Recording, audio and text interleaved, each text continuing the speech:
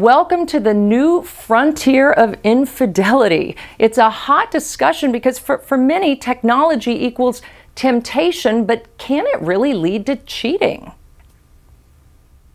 It's titillating, tawdry, inappropriate. But does cyber sex like this qualify as cyber cheating? Technology has opened up whole new avenues for cheating. The motivation is the same, but the pathway is different. I'm deeply sorry. Anthony Weiner, despite his mea culpa, seems to insist there's a line he did not cross. To be clear, I have never met any of these women or had physical relationships at any time. I never met any of these women.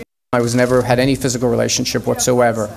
It reminds us of someone else who struggled with convenient definitions back in the pre-Facebook era. I did not have sexual relations with that woman, Miss Lewinsky. The new rules, according to experts, physical contact is no longer required for vow breaking.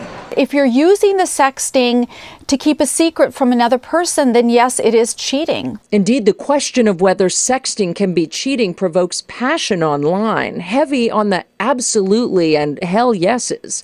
We put the question on our GMA Facebook page and had hundreds of responses in the first hour. Most voted for cheating. Therapists and divorce lawyers say techno-straying is booming and has a pull for men like Weiner. High-powered men who sext do it because of power. They want the reassurance that they're desirable, powerful, and sexually attractive. And that's the motivation.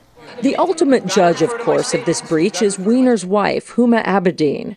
She says they won't split up, but friends say she's devastated.